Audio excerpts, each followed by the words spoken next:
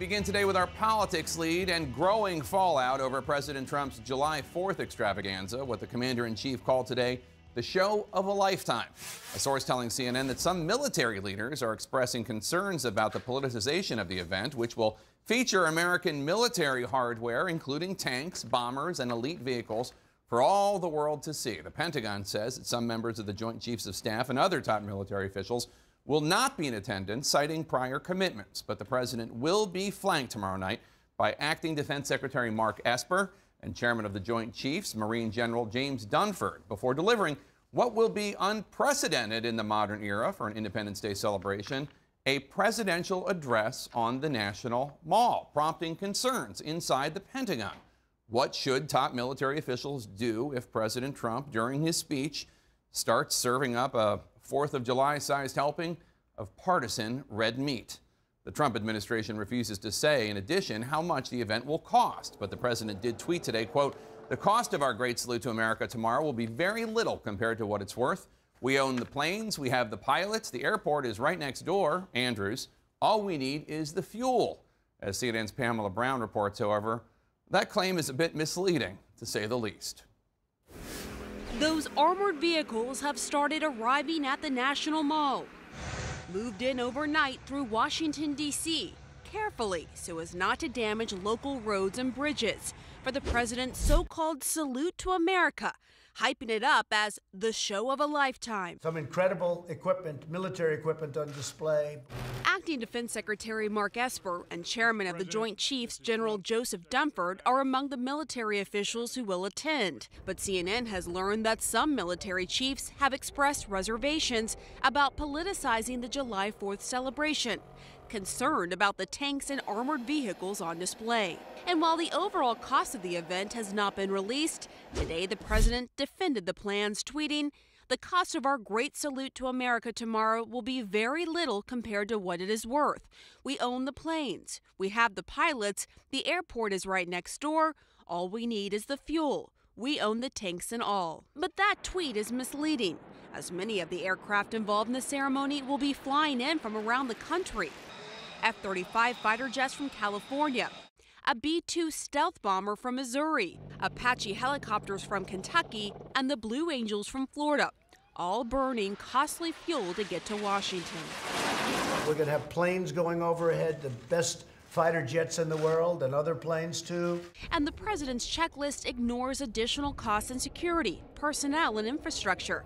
For example, the see-through bulletproof barrier needed for the president's speech at the Lincoln Memorial, $24,000. And that's not all. The Washington Post reporting the National Park Service will divert nearly $2.5 million extra from fees paid by visitors and intended to improve parks across the country for the president's event, compared to the usual cost of about $2 million for the entire 4th of July celebration on the Mall. And the president caused some confusion today when he claimed his administration has not dropped the fight to include a citizenship question on the U.S. Census. He said the news reports about it were fake. But Jake, just yesterday, Trump's own Justice Department and Commerce Secretary said the administration had abandoned plans to include the controversial question and was moving forward with printing the questionnaire without it. An official says, though, that there are ongoing discussions in the White House about a path forward to include the question. What that path forward may be, very unclear, Jake. All right, Pamela Brown, thanks so much. Well, let's chat about all of this. Alice Stewart, let me start with you. Are you concerned about any of this? You've been in the city for a while. The 4th of July celebration is usually not only nonpartisan, it's usually completely apolitical. Right, and it is a great event. I've been to it before. I don't really love the traffic. Look, I do have a problem with the president making it seem like this is the 4th of Trump celebration. It is not. It's the 4th of July celebration. But at the same time, I think it's great if he wants to liven it up, if he wants to make it a salute to our current military who are serving and fighting for our freedoms that this day is about. I think that's great. If he wants to give a speech that says, "God bless America" on our Independence Day, more power to him. There is so much criticism, though, that he's going to be making a political speech as opposed to a patriotic speech.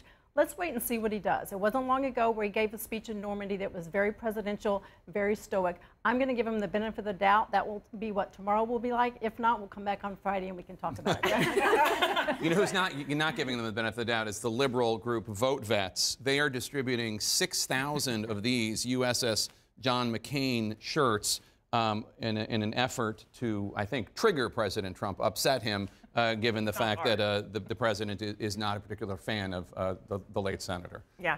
No, I mean, look, here's the problem that I have with it. If we had any evidence to suggest that we could trust President Trump, then I would be willing to give him the benefit of the doubt.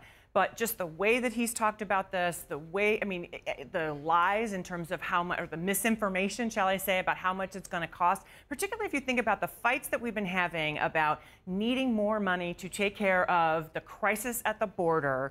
You know, you can find the money if it's a priority. And I also think the administration is not thinking about, just think about the juxtaposition of those images of those children in cages. And here is Donald Trump, and there are these, things flying overhead and the tanks. Is that really the message we want to send about America? I think there's a much better way to honor our troops. And Sungmin, there's a piece that just went up in the Washington Post by Greg Jaffe, your colleague, noting that there's a real debate going on right now. What if these generals are standing there with the president and all of a sudden he starts serving up red meat? He starts attacking his enemies, political enemies. He starts bad-mouthing the press. What do you do if you're a general and you're sitting up there and you're seen as endorsing this? And that is going to put the members of the military in a very difficult position, because even at official events, a lot of times the president has this campaign rally feel at these again, these official events. You know, I was just in Japan and South Korea, where the last event that the president had before we left again for Washington was an event speaking to the soldiers at O.C. Air Base in Seoul. But when we got there, it did have this very campaign rally feeling, and I think that's going to be a very difficult position for members of the military. We saw how difficult it was for the military, and also for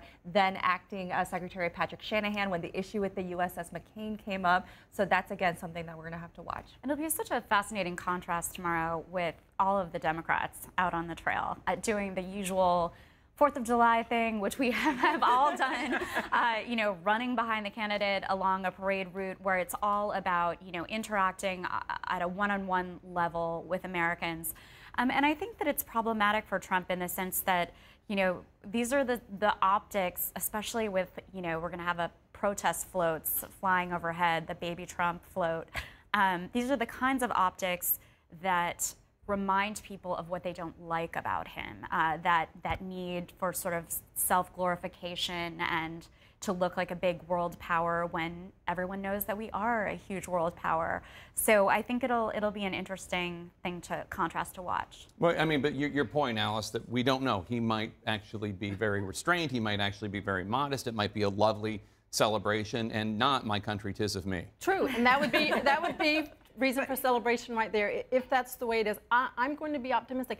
He has wanted to have a similar type of event and a salute to our military for quite some time. It just hasn't worked out in terms of the proper venue, the proper time. I think this is a wonderful time to do it. I think especially with the Democrats out there, they will be getting a lot of attention on the campaign trail at these 4th of July festivities, and I think that's great. But this is something the president has wanted to do. He is the president of the United States. He can do this. And instead of everyone getting so angry about he's hijacking this event, let's all take this as an opportunity to celebrate our patriots. Let me just make one prediction, that there will be days and days of conversation about how many people attended the event, right? Given what we went through around the inauguration, we will be fighting for days about what the Park Service says was really there, how many he says were really there. It's always about size with him, right? That it's got to be this big event, this bold event, when actually, if you wanted to seem presidential, he could just that's what President Clinton used to do. Just go quietly visit the troops and shake some hands and thank people. Well, that's such an interesting point, because May